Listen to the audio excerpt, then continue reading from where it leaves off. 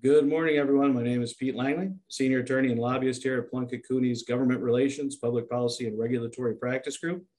It's my pleasure to serve as coordinator for today's program, which is being co-sponsored by our good friends over at Gongwer News Service, Michigan's home for policy and politics. Today's discussion should be a lot of fun as we review the upcoming Michigan general election, some of the key races, and the 3 ballot initiatives that have been making a lot of the headlines. Very excited to be joined today by 3 of Gongwer's top writers on politics and policy, including Zach Gorchow, who is the executive editor and publisher at Gongwer News Service, Michigan. Joining Zach are Alethea Casbin, who is the managing editor at Gongwer, and staff writer Ben Solis. Welcome, everyone. Before we get started, I'd like to mention just a bit of background about myself, and I'll ask each of our guests to introduce themselves. As I mentioned, I'm a member of Plunkett Cooney's Government Relations, Public Policy, and Regulatory Compliance Practice Group. For those who don't know, Plunkett Cooney is a full-service law firm with offices throughout Michigan. We also have locations in Chicago, Indianapolis, and Columbus. In the Government Relations Group, we help our clients navigate state government. We're proud to co-sponsor today's webinar and a fun Pick the Winners contest that we'll talk about more at the end of the program. And now I'm going to turn it over to Zach and his colleagues to talk about what they do at Gongwer. Zach, let's start with you. Thanks, Pete. It's great to have everyone with us this morning. Looking forward to the discussion. So I am the executive editor and publisher of Gongwer News Service. As most of you probably know, we are a daily publication that covers Michigan government and politics at gongwer.com.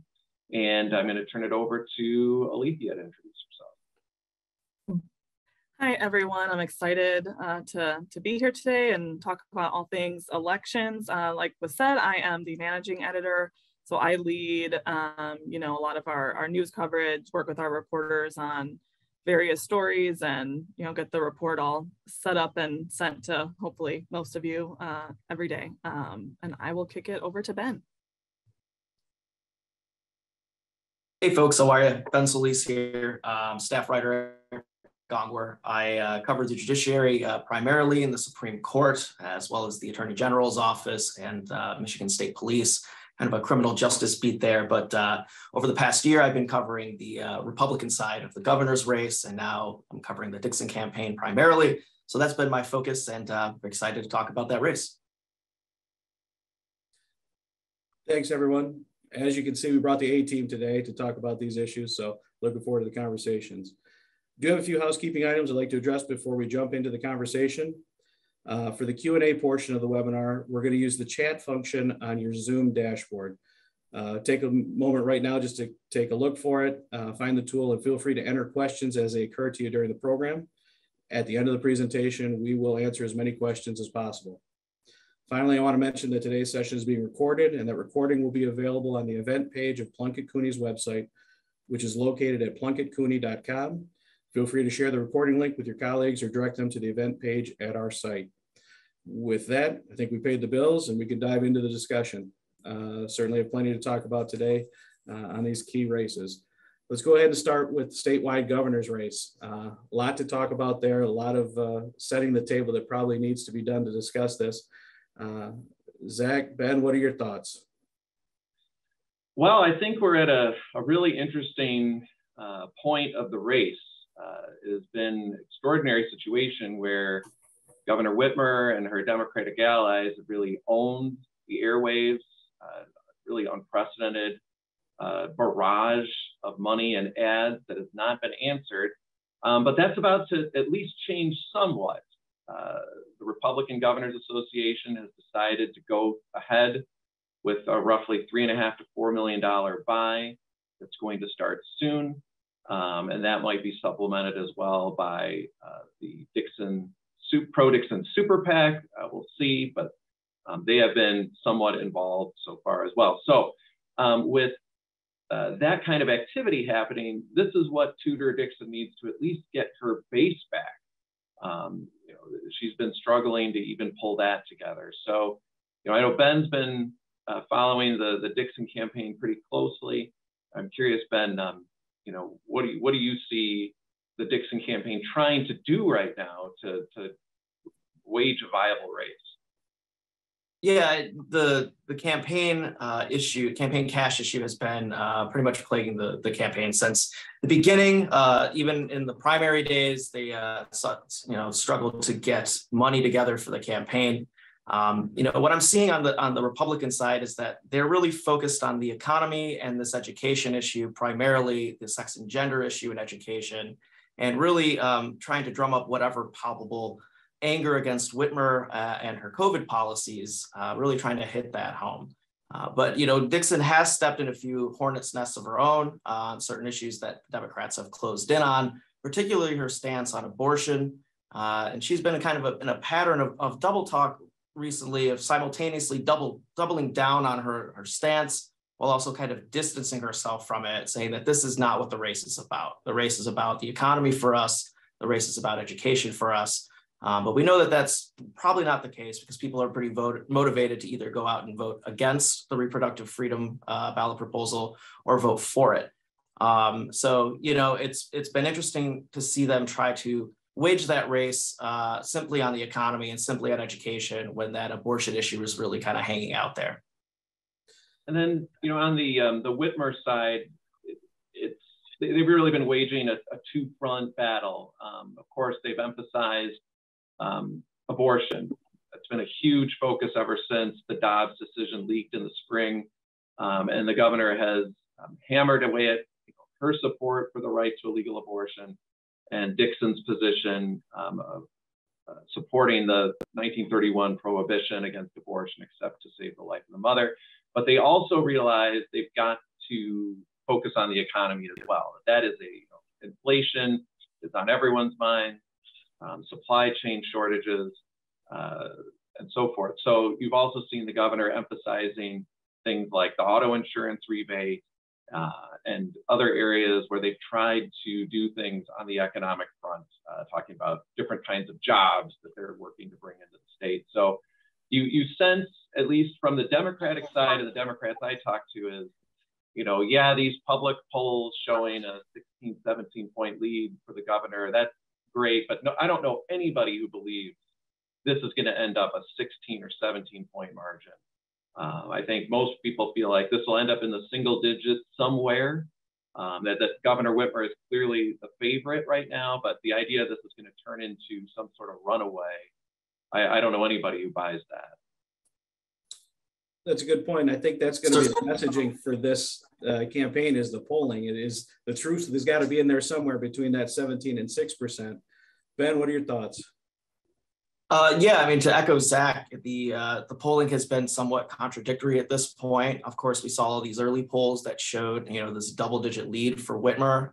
The latest CBS poll shows that Dixon might be in a little bit more of striking distance, with a little bit more than 5 percentage points of a gap between her and the incumbent governor. But, the campaign does not seem to view this as a disadvantage, but is rather touting it as, look, we're gaining steam and closing in. That's tough to say, because, her increase in polling, if that does continue and, Whitmer's polling stays stagnant, it just shows that the Dixon base is kind of just coalescing even further around her. But they're really using this as kind of a chip on the shoulder motivation to get out there and continue doing what they're doing. Whether they truly believe that or not, is anyone's guess, but that's been the public face of the campaign, of saying, we're the underdog, we're proud of that, and we're going to keep on striking until we get the lead in the polls. If you look at some of those public polls, Dixon is down in the low 30% range. Look, I think there's a big problem is there's lower information. Republican voters don't even know who their nominee is, because there hasn't been, advertising and mail to get that base activated. The Republican base in the state is somewhere between 41 and 44%, somewhere in that range. And, eventually those voters, or at least most of them, are likely to come home. There is some evidence, I think in the Detroit News' poll, that suggests very soft Republican women are not on board because of the abortion issue, and that could be a problem for Dixon. But get ready, if once these ads start running, you know, the next round of polls, it's going to be closer. You can pretty much guarantee it. And get ready for a round of, you know, Dixon surging stories, which is really not accurate. It's really that she's finally getting her base consolidated and so forth. You know, if Whitmer's numbers fall from the high 40s, near 50, into the mid to low 40s, then yes, we're going to have a real race for sure. But if it suddenly changes from Whitmer 49, Dixon 32 to Whitmer 49, Dixon 42, you know, I don't necessarily see that as, you know, great news for Dixon, because Whitmer still has a very short runway to get to that victory margin. Do you think that the Whitmer campaign is at all concerned that they've done more to help Tudor Dixon's name ID with some of the advertising they've done than the candidate herself has done for, you know, for her own campaign? I don't think so. I mean, and the polling that's out there doesn't suggest that's been a problem. I mean, I think this is what you want to do when you have an overwhelming financial advantage. You want to define your opponent before they can define themselves. And they have really, you know, they have sought to do that and basically say Tudor Dixon is the candidate of never abortion, essentially, is what they have tried to do. We'll find out how successful that's been. But if you have the opportunity to define your opponent and they have no ability to define themselves, you do it, even if it means running the risk of introducing them in some way. If you can introduce them in a negative way, I think you take that chance. Okay. Well, it's interesting you say that too, Zach, and you bring that up, Pete, is that, you know, the Dixon campaign does not feel that way, though. At the Ask Me Anything town hall that she had on Friday, she did bring up that specific point of saying, you know, we're not on the airwaves, and people have said, I don't have any name IDs. Well, Gretchen Whitmer has done that for me. Now people know who I am because of her ads. So, I mean, yeah, obviously they want to get out there and compete on the airwaves, get their own messaging across and their own, you know, positive ads out there to frame Dixon as a candidate and define her. But they are, you know, somewhat convinced that say, hey, you know, people know who we are now because of all those negative ads, and people who do not agree with Whitmer or are planning to vote against her are seeing that and getting that name, you know, embedded in their heads. So that's kind of an interesting aspect. It just takes me back to the old Supreme Court race, the Taylor, Markman, and Young campaign, where the Democrats were running the anti-incumbent names over and over and over again. And it ended up being people couldn't remember exactly what they thought about them, but they could remember the name because of the jingle that went along with it. So I think it'll be interesting and see how that, when we debrief on this campaign, how that ends up looking. Yeah, you know, that was, you know, a big difference, of course, between a Supreme Court race where the, you know, even the incumbents are, you know, everyone's pretty well, you know, not well known at all in the governor's race. But, you know, look, if this ends up being really close, you know, much closer than expected right now, there will be a lot of things looked at as to, you know, what happened. You know, I mentioned we're at an interesting point. We've got our first debate between the candidates is coming up on Thursday. This is, in my mind, Tudor Dixon's best shot. You know, that first debate is always the one that seems to have the most resonance. You know, it's finally going to be her chance to introduce herself to a statewide audience. You know, the ads that have run so far can't really feature her, you know, in a direct way talking to the camera because they're all from outside groups. So this is going to be her chance to look, you know, into the camera, look voters in the eye, so to speak, and make the case for why she should replace Gretchen Whitmer as governor. You know, she's going to have her hands full. You know, Gretchen Whitmer is a skilled debater. She's been through this multiple times. And, you know that the Democrats have been preparing for the, you know, Tudor Dixon to throw at the kitchen sink at the governor on Thursday, because, you know, Tudor Dixon has nothing to lose. Everyone expects her to lose, you know, maybe by a lot. So she's gonna, you know, that's freeing in some ways as a candidate. I think she can take some chances and see if she can land some punches.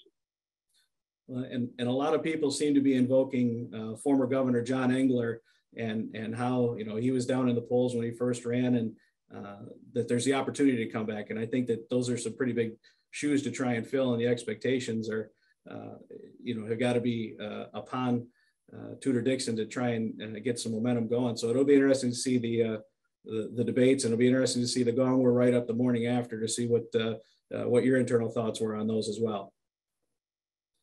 All right. With that, I think we've exhausted a little bit on the governor. Let's go ahead and start talking about some of the Senate races. And Zach and Alethea, I think it'd be helpful for you two to set the table a little bit about what races are key and what it means and what the statewide perception is right now on the Senate seats. Well, maybe I'll just give a quick overview, a very quick overview on the Senate, and Alethea will do a quick overview on the House. Just about everyone we talk to says the Senate is a jump ball right now as far as control of the Senate. Republicans have had control since 1984. Democrats really only come close once since then in 2006. But it's really up for grabs. You know, each party can lay claim to about 16 seats each that they can feel pretty good about. And it's those last 6 where this is going to be decided. You know, if you're the Democrats, because the governor is the favorite, that means the lieutenant governor would break the tie, and so you probably feel a little better that you only need to get to 19, maybe. Republicans may need to get to 20, assuming Governor Whitmer wins re-election. But, you know, I don't think anybody has a good feel for what's going to happen. If I'm a Republican, what I feel good about, and we'll get into this a little more in a minute, is a lot of the turf, you know, really 3 of the key races have Macomb County as a significant component. And if I'm a Republican, I feel pretty good about waging battles in Macomb County. Alethea, what do you think on the House real quick? So the House is a little bit different. You know, it's more of a Republican edge for the House. You know, they've had majority since 2010, and there's just way more seats at play here. And once you have all the toss-ups, or I mean, all of the safe Democratic seats go to the Dems, safe Republican seats go to the Republicans, it's a shorter path for the Republicans to get to majority. And there's just pockets of sort of areas of competitiveness that are just very different. So you have a cluster of seats in Grand Rapids where, you know, the message from Republicans might not hit as well.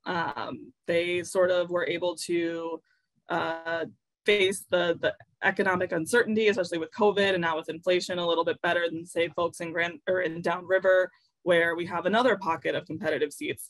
So, you know, I could see Democrats doing well in Grand Rapids with voters there kind of, you know, turning against Trump. They have a congressional candidate who, you know, comes from the Trump world, and that can kind of drag Republicans down there. But they could make it up in Downriver. There's a couple of open seats, or one incumbent and then another open seat in Oakland, where Democrats definitely need to make a play. We'll talk about those races here in a little bit.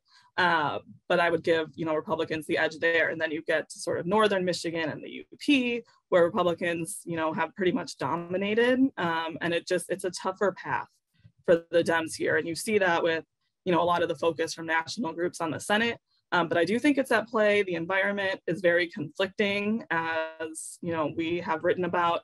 You have abortion and the economy as a top issue. So you could argue that, you know, Dems can win on the abortion issue, Republicans can win on the economy.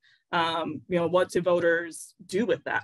These are 2 very, you know, conflicting things. But Democrats do say that they're running an economic message as well. You know, they're talking about, you know, different things Governor Whitmer has proposed, you know, earned income tax credit, pension tax repeal, auto insurance. You know, they say we have an economic message too.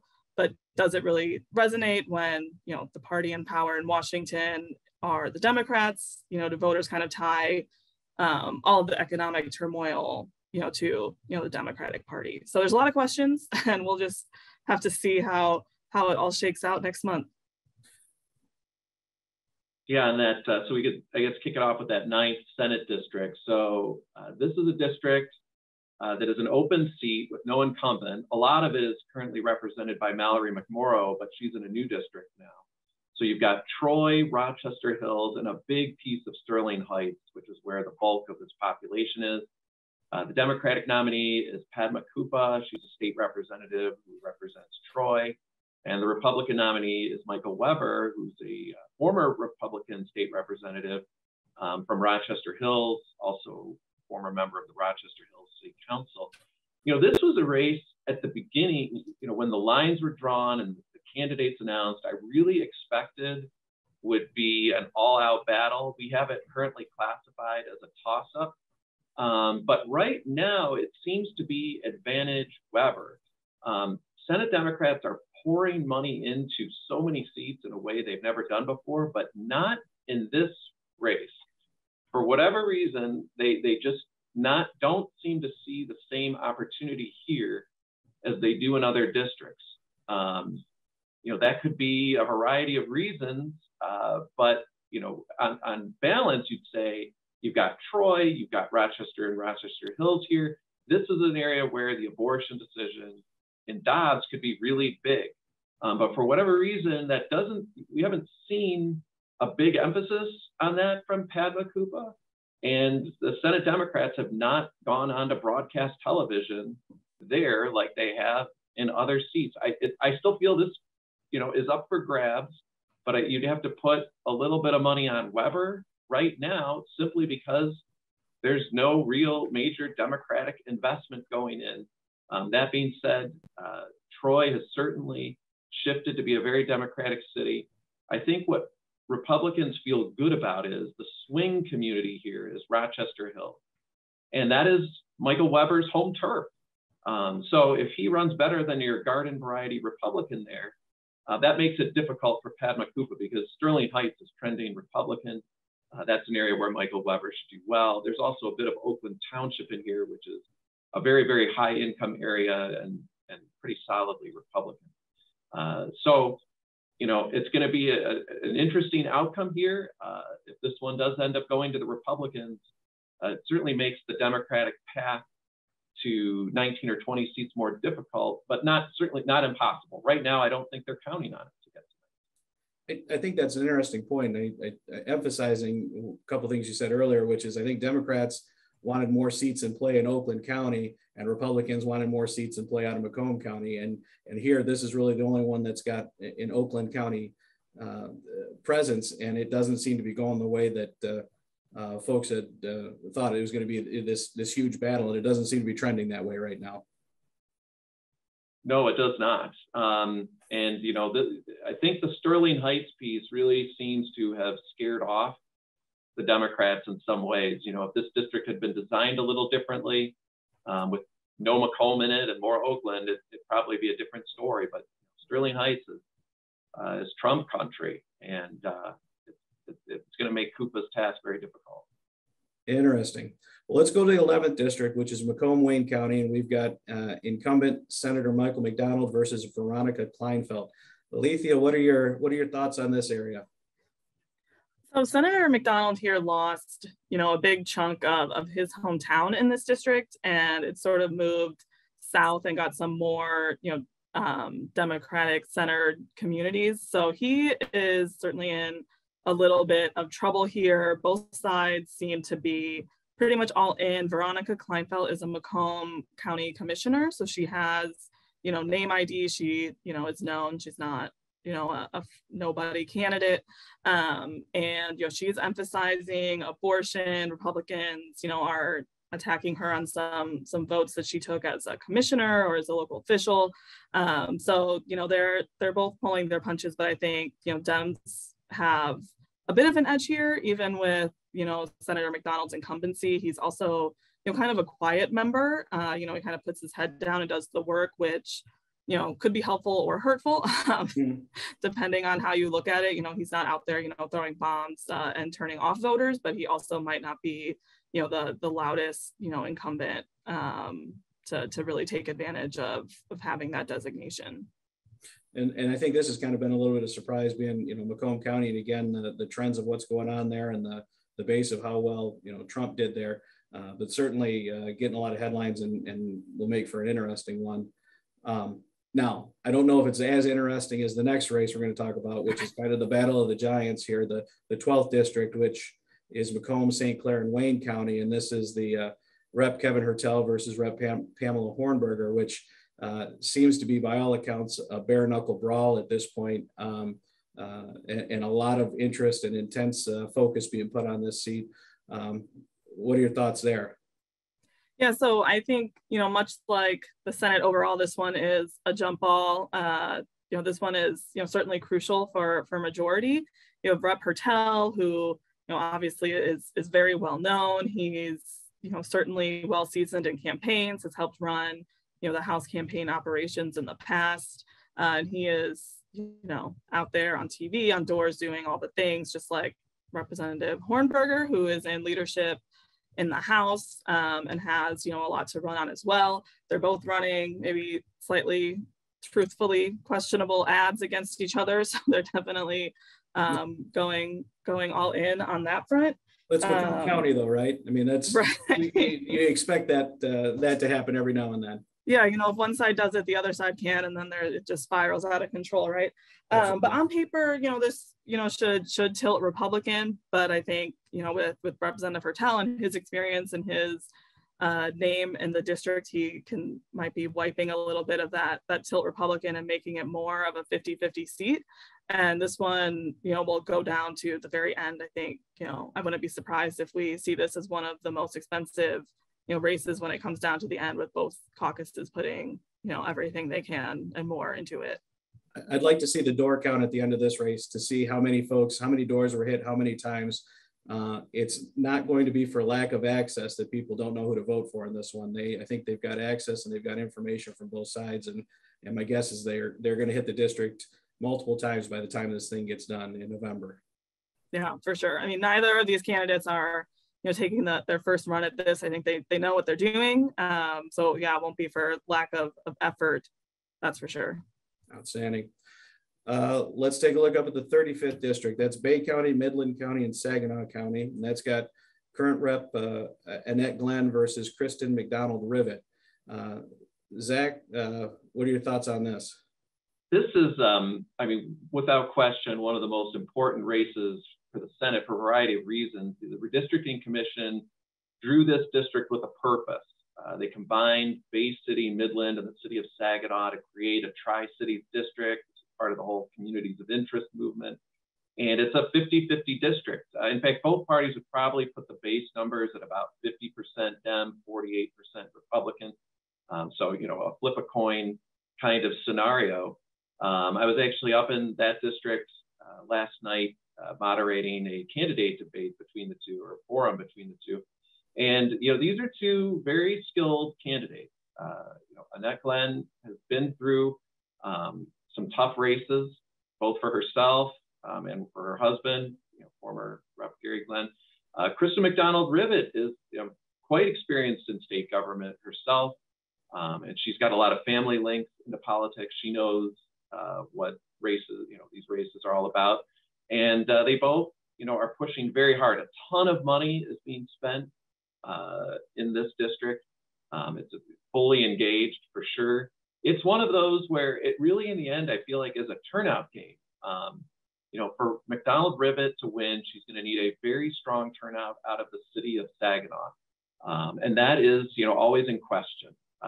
Will Saginaw, specifically Black voters in Saginaw, who tend to vote heavily Democratic, come out in big numbers? She's got to have that. For Annette Glenn, she's had some problems in her hometown of Midland in the past. When she first ran for the House in 2018, she actually lost the city of Midland to the Democratic candidate that year. The Glenns have been a bit polarizing because of their views on social issues. She did win Midland when she ran for re-election in 2020, but she's got to do better than that. She needs to win Midland by a decent margin. It is a city, the city proper has been moving a little more Democratic in recent years. Glenn needs to put that down. And then McDonald Rivet needs to stop the Democratic bleeding in Bay County. That's an area that has been moving Republican very quickly, and she's got to find a way to arrest that damage. So a lot of moving pieces in this district. I don't think anybody knows for sure what's going to happen. But, I feel pretty confident that whoever wins this district, whichever party wins it, is going to control the Senate. That's an interesting perspective. And with these two candidates, you've got people that have got commitment to public service and community engagement and community outreach. I mean, they seem to have pretty good grassroots efforts, brass tops, and putting in the work as well.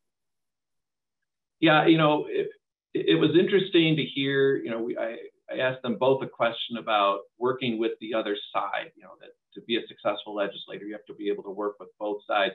And they both were ready with a variety of examples of how they've done that through their career. So you've got two pretty polished, well-prepared candidates who know how to give and take a punch. And it feels like this one really will go down to the wire. And there's going to be just an enormous amount of money spent on it. Well, outstanding. So the advertisers are going to do well this cycle, Yeah. It seems like. Well, let's turn our attention to the State House, and we've got 8 races there to spend a little bit of time on. Alethea, I'm going to start with you on the 29th and 31st district. Both of those have portions of beautiful Monroe County. The 29th has got some Wayne County in there, and then the 31st has got Lenawee, Wayne, and Washtenaw. In the 29th, it's incumbent Rep. Alex Garza and James DeSana. And then in the 31st, you've got Dale Banicki and Reggie Miller. Let's start out with the 29th. What are your thoughts? Yeah, so these are, 2 of the 4 downriver seats that, are really a key area for both sides next month. So Rep. Garza went from, with redistricting, went from having a seat that was pretty safe in the Democratic column to a very competitive seat. So he is in a little bit of a tough spot. Republicans, feel really good here. James DeSana has, some family history with politics. So he is well known, and the Republicans really feel like their message resonates the most in these downriver districts. I think they think that they can win on the issues, talking about the economy and inflation and tying that to the Dems. And you see that too here with the Dem ads. They are talking about abortion, but they are also saying things like, we want to fund the police, we want to keep communities safe, we want to spend your dollars judiciously in Lansing and lower the gas tax. So these are all things Dems are saying in their ad as well. So I think the question here is if, Republicans can successfully paint the Dems as the problem with the economy, even though they're saying, we do have, our own solutions. So Democrats want to hold on to the seat. They know that it's tough. They do have, the power of incumbency, but it's also a different district. So that might not, go as far. And 31 is an open seat. So moving on to that one. So Reggie Miller is a Van Buren Township trustee, and Dale Banicki is a retired truck driver. Republicans really like Dale. They, were working to recruit him for a while, and this was the year that he would run. But, Reggie Miller has that, township experience. So she is also, maybe slightly more well-known. So this is kind of putting, sort of a man of the people, so to speak, against, a township official, and sort of a lot of the same themes that we see in 29 in terms of ads, a little bit of talk about abortion, but also a lot of talk about the economy and, what either candidate is going to do, to bring down prices or make things better. And, who's going to win is really unknown, but these 2 plus the 2 others are really important for whatever side wants to get majority of the House. And if one side sweeps them, I would be surprised. I think they'll be split up a little bit, and we'll just have to see. Whenever I think of this area, I think of it being Trump country and dingo country, and as it always turns out, it seems like the candidate that the voter would most like to have a beer with is the one that ends up winning in these types of seats. And it's always been kind of interesting where they are much more candidate focused than they are on the partisan politics in the split in this area.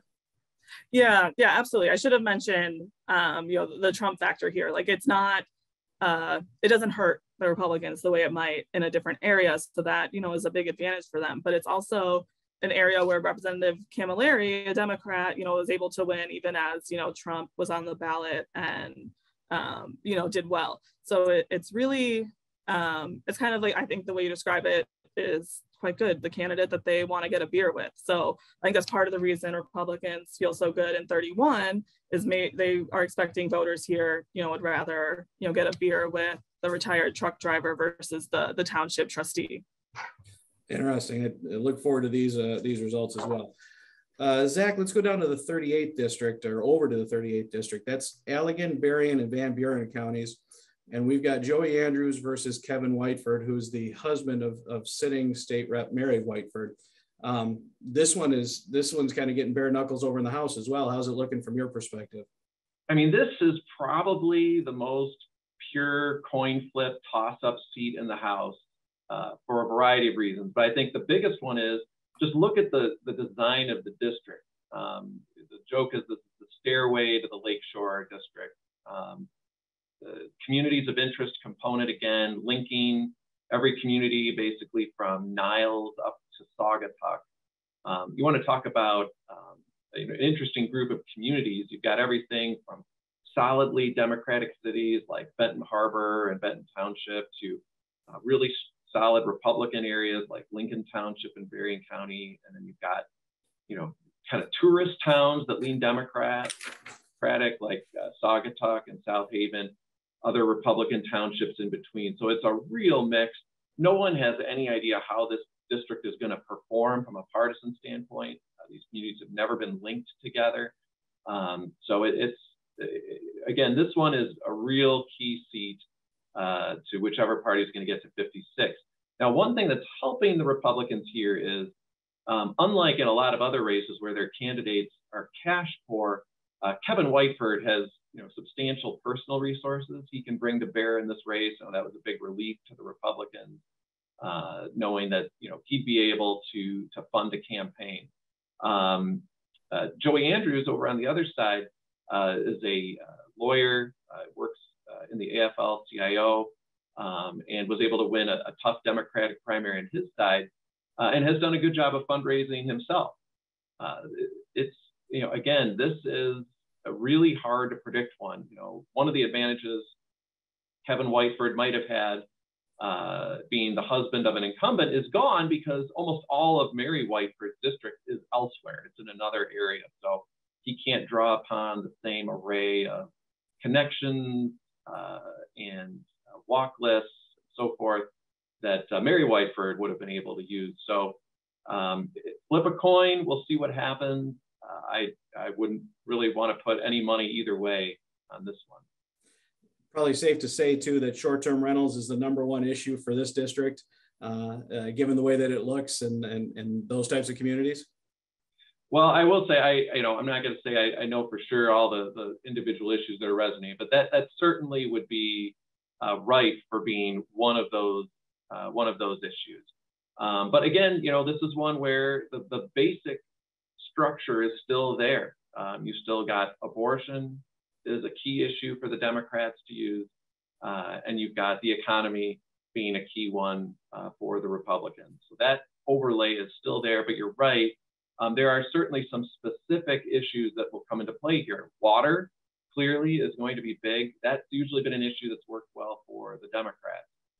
Short-term rentals being another. The economy takes on even greater importance here because of tourism. So you think about the hospitality industry, which was hit so hard during COVID. That's got to be a big factor here as well. Outstanding. Let's go to the 44th district. That's Calhoun County, the Battle Creek area, where you've got Rep. Jim Hadzima versus Dave Morgan. Alethea, what are your thoughts? So, this district didn't change too much in redistricting. Representative Hadzima is running for his 3rd term. So it'll be his 3rd go around against Dave Morgan, who, has lost twice and is now running a 3rd time.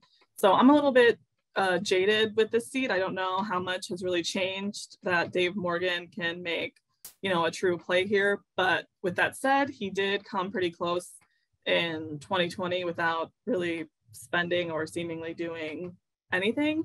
So, maybe this is the time that he breaks through. This is a tough district for the Dems. They didn't have it before Representative Hadzima won it, so they were able to flip it with him, and he's been able to hold on. I think it'll be a tough race again. It'll be a close race again, but Representative Hadzima knows that. He knows he votes strategically, that he's working. So I give the edge to him at this point, but it is a tough seat. So Republicans always could make a play here and be successful. And that, it's just it's unclear if there's really that much that's different, between the last, 2 cycles with Dave Morgan as their candidate, if he can really, make gains, or, they need to wait until this one is open to get, a better candidate in there. Yeah, well, in the lay of the land, the mix of the urban and rural here makes it interesting. But yeah, I've heard a lot of the same things on there. Both good candidates, a lot of work going on. But yeah, we'll just see what happens this year. All right, Zach, 54th and 55th, both in Oakland County. The 54th, we got Donnie Steele versus Shadia Martini. And then in the 55th, you've got incumbent rep Mark Tisdale versus Patricia Bernard. And I apologize if I butchered any of those names, but let's start with the 54th, Zach. So this is really, these 2 seats are pretty close to ground zero along with Kent County for the Democrats. They've got to find a way to win both these races if they want to get to 56. These are areas that are trending their way, and they got to capitalize on it. So this 54th district is a new district, no incumbent. Again, these communities have never been joined. You've got Orion Township, which would be the Republican component of the seat. You've got Northern Bloomfield Township, Bloomfield Hills, trending Democratic area. And then you've got part of Auburn Hills, which is fairly Democratic in this seat. I think this was a bit of a surprise on the Democratic side in the primary. They had a township trustee from Bloomfield Township who lost to Shadia Martini, who actually ran for a different seat well south of here 2 years ago in the Democratic primary and lost to Kyra Harris Bolden. Now she's running for this one. And you've got Donnie Steele, who's on the Orion Township board. Republicans were very relieved she came through their primary. There was an election denier in that primary who Steele was able to defeat. Again, a real coin flip type race. Being Oakland County, this is one where, Dobbs and abortion, key issue for the Democrats. This is really just going to come down to how much has this part of Oakland County changed. If you look at that map, you can see M59 there, cutting right through the middle of Auburn Hills. And the general consensus about Oakland County right now is, yes, south of M59, it's really become strongly Democratic for the most part. But north of M59 is still very much the Oakland County people remember from yesteryear. It's still a very solidly Republican area. So the question is, how much does Dobbs turn things? A Donnie Steele win here really puts it becomes very hard to see how the Democrats get to 56. Moving over to 55, 6-7 months ago, I would have said, this is not a competitive race. Mark Tisdale is going to win. He was on the Rochester Hills City Council. This district is almost entirely made up of the Rochesters. There's a little bit of Oakland Township in there too.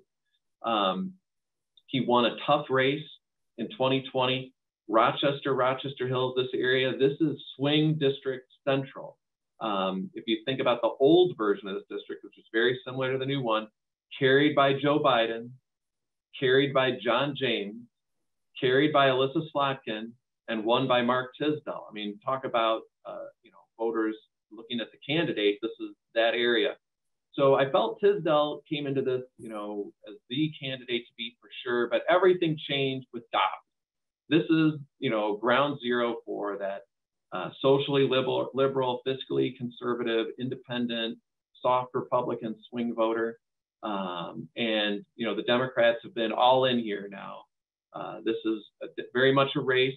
Patricia Bernard is a newcomer. She's worked in the nonprofit world. We don't know a lot about her in terms of her being a strong campaigner. She did win a Democratic primary and beat a candidate who had some endorsements from the traditional Democratic power base. But she's going to need a lot of investment from outside Democratic groups. Mark Tisdale's got a lot of money. The Republicans are going to put everything they have into keeping him. Again, a Tisdale win here makes it, pretty difficult for Democrats to get to 56. They need to the Dems need to consolidate in Oakland County. And if they can't win here, how powerful is Dobbs in the abortion issue really? Because this is the kind of seat where it should turn a race. If it's going to turn a race, this is the one it should turn. If it doesn't, it's probably not making a difference in many other legislative races. So just like most years, Oakland County is going to be a big indicator for the state and the politics moving forward, which I think is a good perspective. Turning next to the 58th district, which is Macomb County, you've got an incumbent in Rep. Nate Shannon versus Michelle Smith. And I would imagine this is a Macomb seat that the Democrats probably are concerned about. Yeah, so, Rep. Shannon is another Democratic incumbent who is in, a tough district. He, he's running for his third term. So he's been in a tough district, for the entire time he's been in the House, but he's kind of gotten a little bit lucky in the sense that Republicans didn't have top tier candidates his first, 2 runs. In 2020, they had a candidate that the HRCC actually came out and said, we're not backing this candidate anymore after, he had made a joke about the kidnapper plot against Governor Whitmer and kind of downplayed that. So they completely just said, we're out, we're not, playing in this seat anymore. It's different this year. Michelle Smith is a good candidate for the Republicans. They really like her. And, they feel like Republicans win in Macomb. So they think they have a good shot at taking out Representative Shannon. But at the same time, Rep. Shannon, much like Representative Hadsma, he votes strategically. He's working in the district. He's doing all the things that he should be doing. And it really just comes down to the numbers game. Who comes out? Can Republicans kind of make the push here? Does the abortion issue kind of tamper down maybe the economic message that absent the Dobbs decision, I think would be putting Representative Shannon completely underwater at this point. So this is another one where we're going to see sort of a battle of the competing factors, and we'll just we'll find out at the end which ones come through. I think this is going to be, a very tight race that goes down to the wire. And I think part of the underlying conversation that goes into a lot of these seats, and in particular, looking at the map on this one, is the Independent Citizens Redistricting Commission. It doesn't look like they did any favors to Rep. Shannon with this seat. This looks more like a Picasso rather than a nice, finely tuned box or square. But you see that in a whole bunch of different seats. These are the first that we're working with these lines. How much of a wild card factor is that in your estimation? Well, it just makes it hard, to know historically, how do voters turn out in these areas, and fitting them together. Do we have Dem pockets that, overtake the Republican pockets? We can kind of look at cities and areas and try to put that together. But until we really see how these districts really come together and how voters really come out, it's all a guessing game more than usual. Outstanding.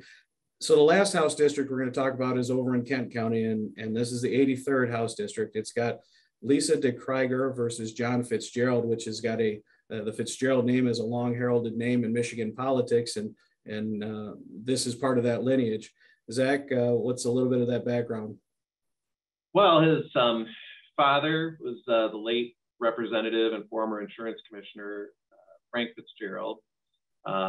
I can get this right. I believe his grandfather is the former governor, also Frank Fitzgerald, and his great-grandfather, I'm going to admit, I don't remember exactly what he did, but was a major elected official in Michigan as well. So there's a lot of tradition there. Kent County is so important this year after what the Redistricting Commission did. And there's really 4, you could say, swing districts there, but this is the one that is the most up for grabs and probably the hardest get for the Democrats. It's still sort of hard for me to believe that Wyoming, which used to be the bastion of social conservatism, produced legislators like the Voorheeses and so forth, is now a purple community. It's a 50-50 community. So this district has Wyoming and a little bit of Grand Rapids, the part of Grand Rapids that has a pretty substantial Hispanic population. And it's very much up for grabs. John Fitzgerald's on the Wyoming City Council. Lisa DeKruiger is a business owner, and both parties are all in on the seat. It pretty much feels like if the Dems can get this one, they're going to get probably all 4 of those Kent seats, and that would go a long way toward getting them toward 56. Fitzgerald, one of the issues he has to deal with is while he was on the Wyoming City Council, he did vote to establish a city income tax, which voters then torched, rejected overwhelmingly. So that's been an issue he's had to deal with. But again, like so much of Kent County, abortion is a huge issue here that the Democrats are emphasizing. Another piece to watch here too is the problems the Republicans have had in the congressional race in this area.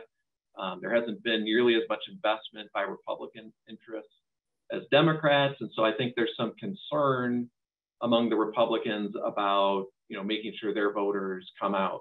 But I think this is definitely a coin flip type race down to the wire. And that'd be interesting if the Dems picked up all of those seats in Kent County. That would flip traditional wisdom on its head and kind of make for an interesting new dynamic. So let's go on two things. One, if you've got any questions, we're done covering the legislative races right now. If you have any questions, please feel free to throw them up in the chat function, and we'll get to it here in just a minute. But I want to go through the ballot proposals, and let's spend a minute talking about them, and more importantly, their impact on the election in general and what they're going to do. Proposal 1 is the Voters for Transparency and Term Limits. It changes term limits to maximum of 12 years served and mandates state elected officials disclose personal finances. Zach, what are your thoughts on this? Well, I think it has, a decent shot of passing. There doesn't seem to be any kind of really well organized opposition. By that, I mean, there doesn't seem to be any money being spent to tell people to vote no. And that's always a big advantage, obviously, to the yes side, because generally all it takes is some no votes or some no ads, and it's pretty easy to pile up no votes on a proposal people don't have a gut feeling about. So, you've got the new, big newspapers have endorsed it. That's usually helpful on a low profile ballot proposal toward getting it over the finish line. And the yes side does have some money to spend on advertising. So I'd say, it's got a decent shot. I don't think it's going to really affect the structures of the overall election in general. But I know it's clearly something everyone within the Lansing Beltway is watching very, very closely because of the term limits change. Well, it seems like it should have the biggest impact on the legislature moving forward for sure. But in terms of getting out the vote, I don't see this one as having a huge impact. People aren't going to come to the polls because of this one over the other issues that are on there. Is that fair to say? Oh, I agree. I think this is pretty quiet stuff. All right, let's take a look at Proposal 2, Promote the Vote 2022. Creates a fundamental right to vote, allows absentee ballots to count if received within 6 days after the election day and postmarked by election day, and enables the use of affidavit instead of photo identification at the polls. Alethea or Zach, thoughts?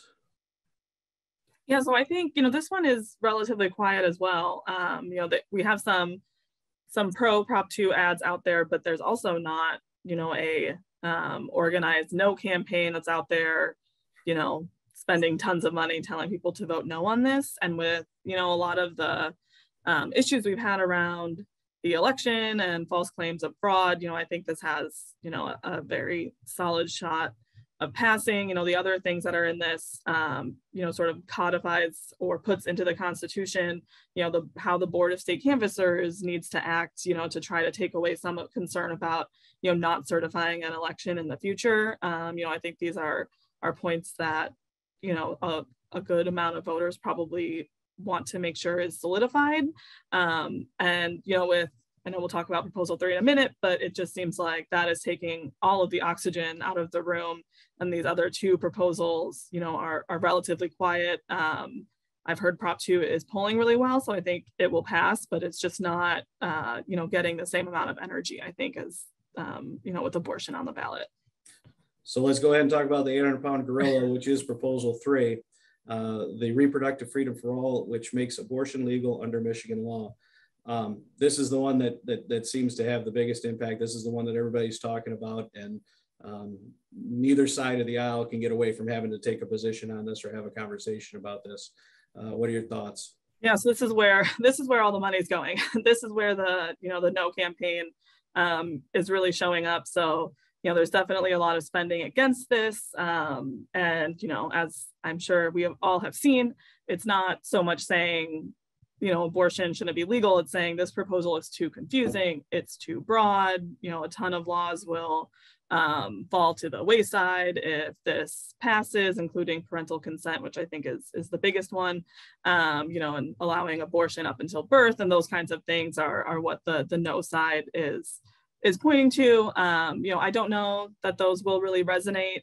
I feel like this has a very good shot at passing even with an organized no campaign. And in terms of how this, you know, is affecting the election, I mean, I think, you know, as we talked about in the beginning, you can see this, you know, it's taking center focus in the governor's race with Tudor Dixon saying, you know, abortion isn't an issue, that abortion is its own separate thing that you can vote on in the ballot. Like, let's focus on, you know, candidate to candidate issues in the governor's race. So I think you probably see Republicans trying to take that route in their own races as well, hoping that, you know, if voters can vote on abortion separately, maybe they won't tie me into that issue and I won't get caught up in that because they can still vote for me and vote for abortion.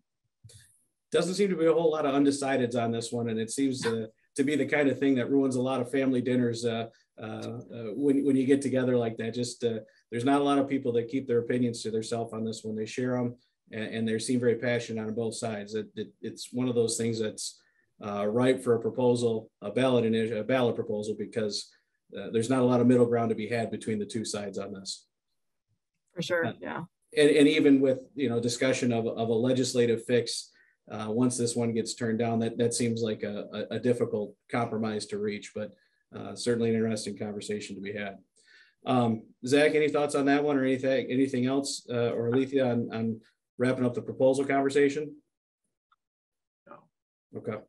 So here we are. We're at a point where we're ready to take some questions. I see that there is one in there. I would encourage anybody to submit a question on that chat box. And actually, I don't know if Zach or Alethea, you've taken a look at this. Anthony's got a question on House District 22, and that is the Rep. Kolesar and Naracher. It's a Wayne County seat. Any thoughts that either of you have on that? Yeah, so Rep. Kolesar is an incumbent, and his district did get a little bit tougher with redistricting, but Republicans are not, you know, really making that strong of a push here. I think they think that Rep. Kolesar is, you know, a little bit too strong for them to really be able to make a play, and there's so many other seats, you know, that are really on the radar this year that I don't see, you know, anything happening here. Rep. Kolesar should be good. He, you know, is a seasoned campaigner. He's won, you know, tough seats. You know, he's doing everything he needs to do. Outstanding. And then Mary's got a question about voting turnout. Percent, what do you think the turnout will be, percent voting, and what absentee percentage? And we've already got some information on absentee ballots requested already, I think is something that was known as of last week. What are your thoughts on those?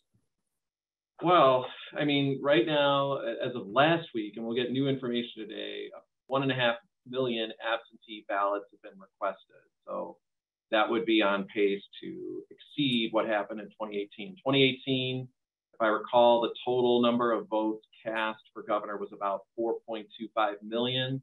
That was a huge midterm turnout. Of course, it's possible to exceed that. You know, we had, I think, somewhere in the neighborhood of, what, 5 some million votes cast for president. So, you know, it's certainly possible turnout could be higher than 2018, but probably not by that much. That was a massive turnout in 2018. The big difference would be, I think, there was a bit of a malaise in the Republican base in 2018. I don't think that's going to be the case this year. They're likely to be out in force, and it appears Democrats should be out pretty strongly as well. So I would expect a very, very big turnout. I think one question will be absentee ballots. Are those going to be somewhere on the order of 40 to 50% of all ballots cast again? Or is it more like 1/3 to 40%? No way to know yet. If it ends up being about 1.5 million, that suggests fewer people will vote absentee this time than in 2020 from a percentage standpoint. but there's a lot of time yet for people to ask to have an absentee ballot sent to them. Outstanding.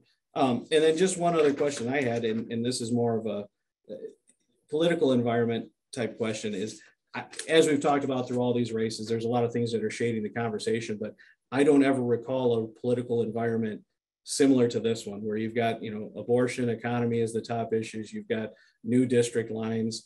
And I think it all goes together to say this is a little bit of organized chaos going on in the state of Michigan. Do you ever recall an environment like this, or anything in your research to come close to what we're encountering right now? I don't. You listed them out very well, and just throw in the usual dynamics too, where you have the president's party usually does poorly in the midterms. That in this case would be the Democrats, but you have a Democratic incumbent governor, and usually incumbent governors and their party do very well when they run for re-election. So throw that into the mix as well, and it adds to a pretty unpredictable situation, especially with it looking good for the Democrats at the top of the ticket, but the Republicans pouring money down the ticket. So I haven't seen anything like it. No, it'll be interesting for sure. And like I said, looking forward to seeing the Wednesday morning write-up from Gongwer on how things went. Well, and to that point, do you think we'll know Wednesday morning all the results or the bulk of the results to be able to determine control of the House or the Senate? Probably not. I would say I am not an optimist. I think too, we're going to have so many close races that we're probably just not going to be ready to call a lot of them. We do have the 2 days of pre-processing to help clerks, with the absentee ballots if there are more of those. But it's tough in some of these areas, especially when the races are close, to know for sure the next day. But it's good that Kent County has some key seats because they do a pretty good job. But downriver, we might not know until later Wednesday morning. It'd be great if you could do, if the Gongwer team could do before and after pics of, the close of the polls at 8 o'clock, how you look at that point versus 4 o'clock, 6 o'clock in the morning on Wednesday morning, to see how you're doing and if you've got any hair left or how much coffee you've drank to get to that point. But in order to keep this to an hour, I think it's a good time to wrap that up. Talk a little bit of business at this point. As I mentioned earlier at the top of the program, Gongwer and Plunkett Cooney are teaming up to co-sponsor the Pick the Winners contest for the November 8th general election. Just a word of caution though about the contest: you're going to need to expand some brain power when making your selections on a blend of state and federal races, plus the ballot initiatives. There's going to be gift cards to the top 3 contestants, and in order to not violate campaign finance or lobby disclosure laws, lobbyable officials, registered lobbyists, and journalists are not going to be eligible for gift cards. Please note the contest ends promptly when the polls close at 8 p.m. on Tuesday, November 8th. So please sign up for that. Look forward to seeing how everybody does. And then at the conclusion of this webinar, you'll receive a pop-up survey that also includes a link to the Pick the Winners contest survey. Of course, we'd appreciate your feedback about today's program. Please feel free to provide that to us and get busy filling out your contest survey. Look forward to seeing those results. In case you or a colleague would like to review a recording of today's session, you can do so by visiting our event page under the Insights link on Plunkett Cooney's website at www.plunkettcooney.com. A link to the recording should be available on that page later today or tomorrow. That concludes our program today. On behalf of today's presenters from Gongwer News Service, Zach Gorchow, Alethea Kasman, and Ben Solis, and the members of Plunkett Cooney's Government Relations Practice Group, thank you for attending the webinar, and good luck picking the general election winners. Thanks, everybody. Have a great day.